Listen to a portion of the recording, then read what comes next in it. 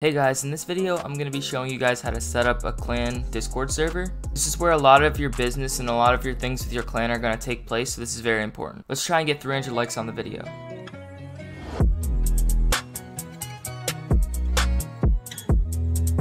Okay, so obviously the first thing you're going to want to do is click add a server at the bottom of your Discord and then create one. Now I have already created this template that I'm going to be going over just as a baseline that you guys can kind of copy. So to start off, I've made these categories that are supposed to differentiate the different sections of your team. Now I've included categories and channels that are what I think are what you guys should add, but keep in mind that none of this is stuff you have to have. You can branch out, you can add, you can take away from this. You can do whatever you want. This is just a baseline. So the first category is welcome. And in welcome, this is where you're gonna have your welcome and leaving messages. So if you have a bot, you can add a bot. Now in this video, I'm not gonna go into bots, but you can add a bot. It's pretty simple that lets you know when someone is joined and it welcomes them. And then when someone leaves, and it'll tell you when they leave, and it'll say like goodbye. So that's the welcome category. Now the next category that you want is in the important section. Now the important section is pretty important to say the least. You're gonna want to have announcements. I put a lot of like text just so you guys get the point. This is where you're gonna want to have team announcements. Obviously the higher ups are going to be the ones making announcements, like if you're releasing a video or you're thanking them for a certain amount of members in your server, stuff like that. You always want to have an announcement server. Then the next one is rules. Rules is literally just where you put rules. So I've just put like rule 1, here's where you want to type in all the rules that you're going to have. And the last one and important is social medias. And this is where you're going to want to put the links to your social medias. Now, of course, I didn't actually put them in. I didn't put the time into that. But you can also put like other important stuff. Like if you have like mod applications, if you want people to apply to become a mod, or other stuff that you want to put up here that you think is very important to add there. Now keep in mind that for channels like this, you want to make sure that you have the permissions set so that no one else can like talk in it. You want to make sure that you uncheck send messages for everyone, and you only want to allow certain people, like let's say management, to send messages. Now there's not really much you have to do with editing this, but make sure you check the things that you want them to be able to do in this particular channel, so in announcements, so that nobody else can just write whatever they want. And that's going to be the same things for like team and staff, and then welcome and important. These are ones that you don't want anybody to be talking in out of line. You just want this for like the main people like you, and then like maybe team members and other staff. That's who you want talking in. Okay.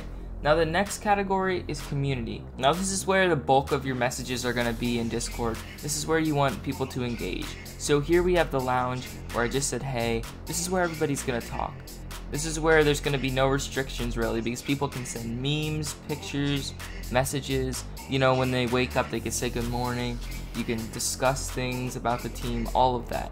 This is where everything's going to happen with you. Now the next one is commands. Like if you have a bot to play music, you just want to always have a commands thing. You could name it bot commands if you want, but just so that people have places to like put commands if you have any bots. That way it's not just cluttered all around the lounge and everything.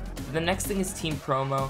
This is where you're going to want to make restrictions so that nobody can send messages or attach links or anything except for, like, for example, team members. Like let's say content creators. You want to make sure that they're able to send messages and embed links and attach files. That way your team members are able to promote their stuff. Like for example, I could have a team member post their montage so that the community could look and say, oh, this is a montage that a team member made. And that I think is really important. Now another thing that I threw in there, because I think it's like a big deal, is adding an idea panel. Now this is where your community can actually give you video ideas and just ideas in general for tweaks to things. Like if they want you to do a series, if they want you to change something in the server, if they want you to do something, they can all make suggestions here. This is what I had in my old team, and it really helped out a lot. They gave us a lot of good video ideas, such as like making Zone Wars videos, stuff like that. You just always want to have the server where people can put in ideas. This is another one where you don't have to have any rules on it. Anybody can talk in it. Okay, so the next channel is recruitment, and this is regarding how people can actually join. So I like to add montage submissions and effects submissions. So FX is obviously like GFX and VFX for people that are going to be making videos and making graphics.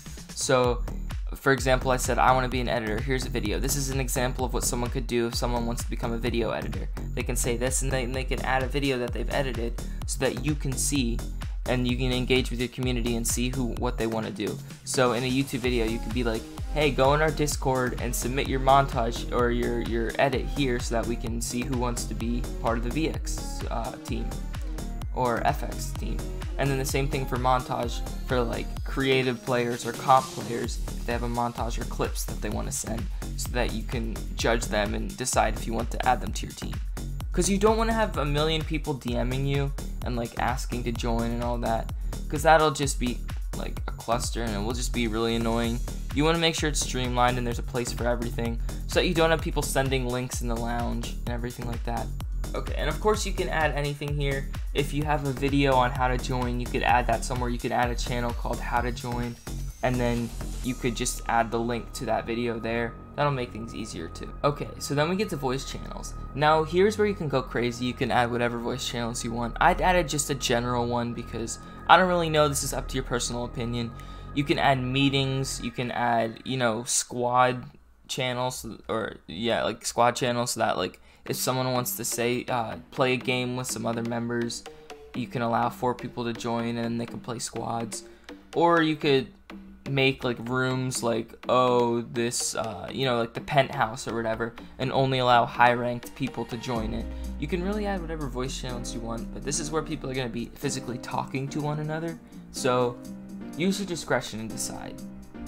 Then team and staff. Now this is what I like to have always in my teams.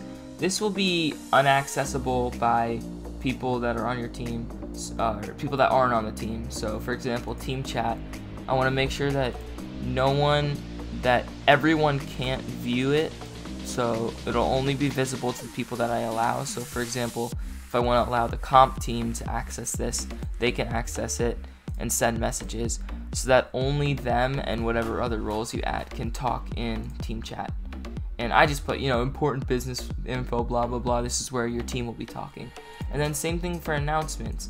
You want to make sure that the only people that can make announcements, or even see it for that matter, are whoever you give the permission to. For example, team leads, if you want them to be able to, you can put send messages and view channel and all of that stuff. And that's what, and you see there's this little private limited icon. That's what that means, so that not everybody can see that. And if I go in here, let me show you. If I select the role of, let's say, community member, then I can't see it. You see, it doesn't show up anymore, and so I'm not able to view that, so I don't even know it's there. So let me disable that, and we're back to this. Now that's all the channels that you want to have. You can really go crazy. You can add whatever you want. You can leave out whatever you want. This is just kind of the baseline that I added. Also, I like to add these little fancy like lines and stuff, like equal signs, and then this like straight line, just so it looks special. So it's not just like welcome, because this looks a lot cleaner. And then also I like to add these little bars here, so that it looks cleaner. And yeah, let me fix the spelling to that. There we go. And that's all you really need for that. You can tweak some things, change some things, but overall I think it's pretty good. So let's go into roles. So go to server settings and roles, and then this is where you're gonna wanna have the roles. Now I have an owner role, management, head mod, team lead, scout, moderator, then a bunch of team roles, and then the community. Now these are the main ones you wanna have. You wanna have the owner role or like leader role. You can change it to like whatever you want, and you wanna pick a color that's noticeable, so that people will know you are the leader, you're in charge, and they have to obey what you say and whatever. And as you can see, it shows up right here as I'm the owner in this server. Then the next thing is management for any managers that you have. As you can see, there's no one else in the server, so it's a 0, but any managers or management team that you have, you want to give them that. Those are the people that are making the decisions and helping you make decisions. Head moderator, this is the moderator that's basically in charge. So you want to have moderators that are controlling like what happens, like banning and kicking people, or giving them warnings, or enforcing the rules of the server. These aren't necessarily like team moderators, they're more just Discord moderators, people that can like make sure everyone's following the rules in the server itself, and not sending links in the lounge and stuff like that. The head moderator is just the person that's in charge of that, and they can decide who's moderators and stuff. Then you want to have team leads. which are the people that are on the team and they're in charge. So let's say you have the comp team lead, they're in charge of all the competitive players, and they decide, like they're in charge of making sure that the comp team is playing good and making sure they play all their tournaments.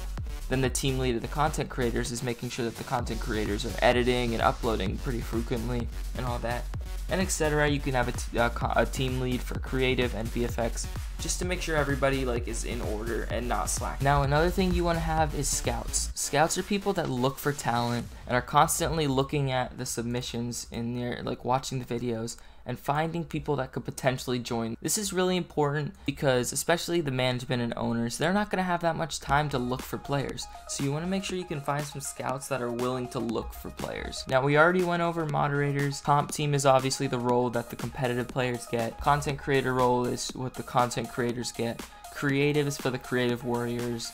And then VFX, GFX is for anybody that's making graphics or videos.